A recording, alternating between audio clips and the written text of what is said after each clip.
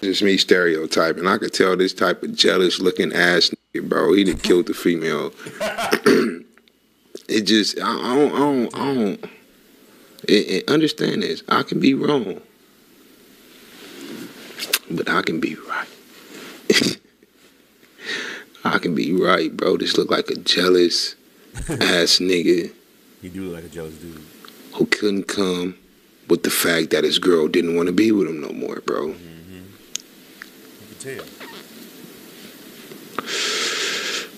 Facing charges for murder in San Antonio, Adrian, an ex-convict, was sentenced for the murder of Rakeem Tariq Charles. Police said that Adrian... I know. He's still jealous, nigga. Still a jealous nigga, bro. They found the bitch. I promise you if we find her, bro, he did this. Let's see what he did to Rakeem. Adrian shot Charles in the back during a drug deal in a parking lot on July 16, 2012. Nigga. To make matters worse, this wasn't even Dunn's first encounter with law enforcement. To prison twice for possessing a firearm after this murder. He committed another shooting a month before this murder. And he's shown zero remorse. Prosecutors urged the jury to impose the maximum sentence, noting that Adrian had an extensive criminal history and had shown no remorse for the... Hey, and this is what I tell niggas a lot too, bro. Pick your crimes. I'm telling you, understand this. When you do a crime, right? And you go to court like this nigga for shooting somebody in the back on some scary shit. All right, for sure, bro. He just shook his hand, old boy walking back to his car, shot him in the back, whatever the case, right? If you did some crimes in the past and you get caught today, like this fool, they gonna bring up them crimes in the past up in court to make you look even worse to the jury to get you more time. On top of that, because you did crimes in the past, that's going to give you more time. So you double fuck. You get what I'm saying? They gonna bring up the crimes to make you look like a worse person than you are. Well, you probably is that person. Just so they can be like, oh yeah, we need to give them more time because of that. And then after you get your time for the crime, they gonna give you more time for the crimes you committed before. Right. Pick your crime, squad. I don't see how niggas is that dumb to get 3 strikes. Do you mean to tell me you get caught every time? You know how many felonies you got to rack up to get 3 strikes? It's not like you do a crime and they give you a strike, my nigga. You don't do 3 crimes and you get 3 strikes. It's not that. You know how many crimes you got to do to get 3 strikes? You know how many times these niggas be getting caught? I don't understand. I don't understand you niggas, bro. I don't. This shit ain't for you. Crime, this shit ain't for you, bro. The murder. At all. Prosecutor Jason Goss can be seen here holding the hand of the victim's parents. Before arguing to the jury that a life sentence was necessary to prevent another family from suffering, as Charles' family had. Her son, who has to suffer, and this family who has to suffer because of the defendant. And that's why we're asking you for a life sentence. If you thought the crimes were horrendous, wait till you see how Adrian reacted to his sentence. Throughout the trial, Adrian showed no remorse and couldn't have been less concerned. He was found guilty of the crime. Still, his attorney argued that a sentence of 35 to 40 years would be more appropriate. His reasoning? Don't give Adrian a chance to go into prison and try to make something of himself. My nigga. I would look at my lawyer like, bro, just let them do what they do. Right. Because if you're trying to argue to only give me 35 to 40 years, nigga, I'm cooked anyway. Right. He about to argue after 35 or 40 years that he'll be a changed person. Duh, nigga, he not even gonna be walking, bro. Right. He ain't even gonna... My nigga trying to argue the 35 to 40 years, bro. I look at him like, shit. What's that, 10 years less than what they trying to get me? I ain't... Right. 40 years, I ain't gonna want to come home at this point. That's a long-ass time. This nigga look like he in his late 30s, early 40s already. That's a long... Hell no. So that when he gets out, if he ever gets out, he can try to be an asset to our community. However... How? We don't want old people on the road as it is, bro. These niggas be holding up lines. They talk to you for no reason in the Burger King squad. They up at Home Depot all day. How can he be an asset to the community? Harassing kids? That's all old people do. They harass kids, bro. They keep cooking because they think they food still tastes the same like it did 30 years ago. You get what I'm saying? How is he going to be the asset to Look at this dumbass nigga. He is, bro is cooked.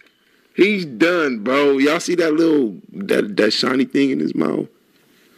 That's gonna be gone. Them teeth gonna be, all that shit is out, squad. It's done. The jury deliberated for just 2 hours before returning with a sentence of life in prison. As the jury's decision was read out, Adrian began to fight with Bexar County Sheriff's deputy, attempting to escort him from the courtroom. Dunn's behavior was marked by profanity and outbursts. He was eventually subdued and removed from the court. Adrian's case can be termed a drug case gone bad. However, while he remains stoic and combative, there are other convicts who break down in court and feel genuine remorse for their actions, like in the case of Ellis Nelson Ortiz Nieves. This is Ellis Nelson. I seen this one before. Y'all gotta go find that. Is Jordan Fuss. I'm sorry.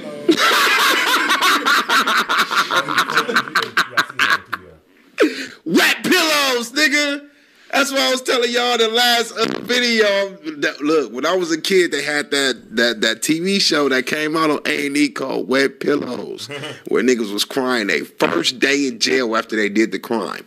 No, it wasn't no TV show. It was real. What happened? I'm setting up my live, y'all. Excuse me. Let me see what's going on with this. What he said? This dude, why is he boohooing crying in court? Let's see.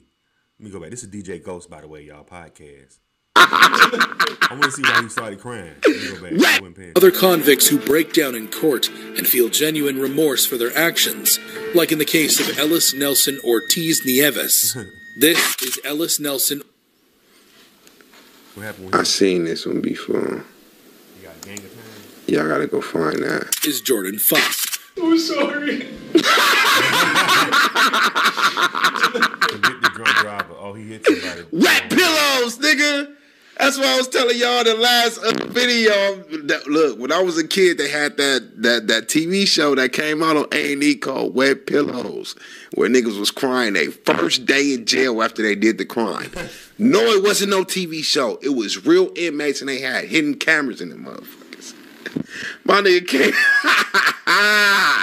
Yeah. Was that really a name? Yeah.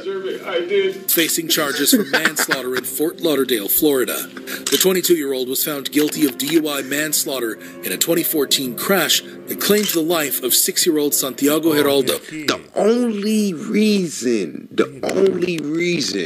I be feeling bad for some DUI drivers, because DUI drivers, some of them, not all of them, they be good people. They be good kids that just got faded and drove home and killed somebody on the. You drunk as hell driving the car. You know what I'm saying? That's the only reason I feel sorry for them, because I promise you, bro, ain't no segregation in jail. Yeah, you was a square. You had a nice life. You in college, nigga. You caught this DUI murder charge. Now you finna get up in there with people that kill people for real. Like, what you mean? You went up in there on a DUI murder charge, but this nigga just killed his girlfriend. Old boy right here killed 3 of his homies. The nigga in there with YNW. No, just. But you get what I'm saying, squad. That's the only reason I be feeling sorry for him sometimes. Like, they put him up in there with the killers, fresh off the street. That's crazy. Fresh off the street, nigga. Is 23-hour lockdowns. You know what I'm saying? They used to. Fuss, shaking uncontrollably as he entered the courtroom with his family, had a blood alcohol level of 0.21%, which is more than damn, the legal limit is 0.0. It's point. Yeah, there we go. 0.008. Yeah, I was about to say 6. Yeah, no, I was about to say 8 on everything, nigga. I was about to say 8. I was right. But damn, that mean you 8, 16, 24. You almost damn, you over 3 times the legal limit. He was traveling over 90 miles per hour on Sterling Road when he crashed his 2004 Infiniti G35 into another vehicle at Davie Road just before midnight on October 3rd, 2014. Prosecutors had sought the maximum sentence for the crime. Fuss' attorney argued for a reduced sentence, stating that his client had been so remorseful that he had contemplated suicide. However, prosecutors stated that Fuss had admitted to using alcohol and smoking marijuana since the crash. The Geraldo family cried in court, while the defense argued for a lighter sentence. Santiago's father took the stand and had this to say while staring directly into Jordan's eyes. May God forgive you, because I can't. He didn't just take my son's life, he took mine too. During the trial, And the cold thing about the DUI drivers, Black Silver, good looking on the donation. He probably asleep. Cold thing about the DUI drivers is it's never them that get killed. It's always the person they hit. Yeah. It's always like it's usually always like that. I remember out here in Vegas, who that dude that played for the Raiders that got in that DUI crash and killed them people? And the way his car was, bro, it was on the news and it was like it's somebody for the Raiders. I was like, damn, he dead. There's so many options. Why do you drink and drive? I don't understand it. It's so many. It's male pride. I can drink. I can handle my liquor. You know, they look at that as being. It's always men too. They feel like them taking an Uber or sleeping in their cars, trying to sleep it off. They feel like they all can do it. I can drive. I ain't that drunk. I'm a man. You know. Then you end up killing some damn body. That's what I don't like. If you know you faded, you know, even if you know you buzzed, like, you know what, man, let me go in the back seat of my car in the parking lot. Even if you don't take an Uber home because it's too expensive or something, sleep in the back of your car. Put the key, you know what I'm saying? Like, let me go sleep this off about 2 or 3 hours and then get myself together. Then I'm gonna drive home. There's no excuse for this, man. That's crazy. That little boy died like that. That's crazy. I thought I was finna see everybody with their jersey, like his jersey number on the side of their jersey and shit, like. But he ended up living, squad. He ended up living. How many people you killed? I gotta remember that. Keep it real, I feel bad for this nigga.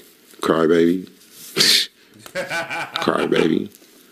Talking to crybaby. If I couldn't handle weed, I wouldn't be driving, even though it's illegal now.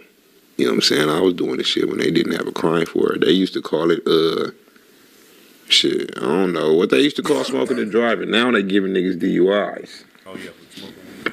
But, yeah. If you know you can't handle your liquor, bro. Even if you can't handle your liquor, you shouldn't be driving. If you know you've been drinking. Fuss can be seen apologizing to the victim's family in tears. I'm sorry. I did. He also expressed his love for his family members and girlfriend, whom he met online after the crash. She sucking new dick now, buddy. All off the liquor. You done lost your bitch. You know what I'm saying? Ain't no female for the way to... You can talk. She gonna talk to you year 1. A lot. Visit. Year 2. A lot. Barely visit. Right. Year 3. Barely talk to you. No visit. Year 4. Crickets. Year 5. I'm telling you, bro. Right. Y'all niggas better understand. If you love your girl, you love your bed, you love your car, you love your job. You know what I'm saying? You got your routine. Like, nigga, I woke up.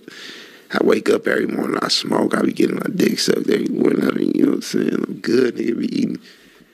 Think about all that before you do the crime. Because if you get caught, that cell literally, like, way smaller than your bathroom.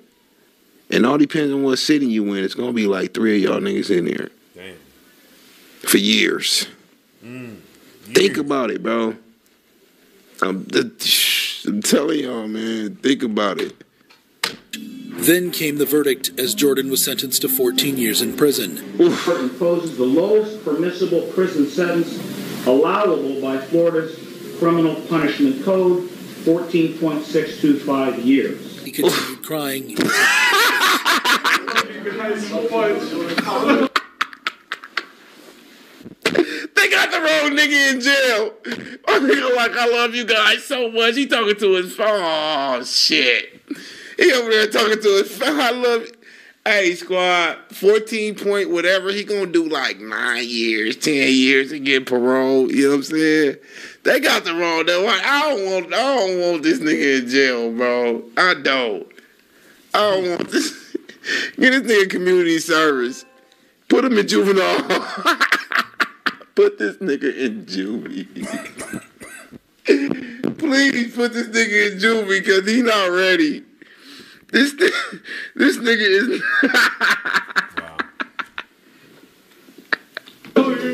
He's not ready. Learned his lesson. However, some crimes require more than being remorseful. That's crazy. That's crazy. What do y'all think about this video, man? This is DJ Ghost. 40 years, I ain't gonna want to come home at this point. That's crazy. Damn. Yeah, man. Why don't you just go ahead and just call a taxi, call a Uber? I mean, damn, you gonna go and that's crazy, man. You drinking, you just all this could have been avoided if you just you just called the Uber. Something so simple, and now 10, 15, 20 years of your life is gone because you couldn't just call an Uber. You gotta sit in the jail cell for 20-some years because that's crazy. People are stupid as hell, man. You know, what do y'all think about this video? Leave your comments, subscribe to Charles and Ezra, hit the thumbs up button.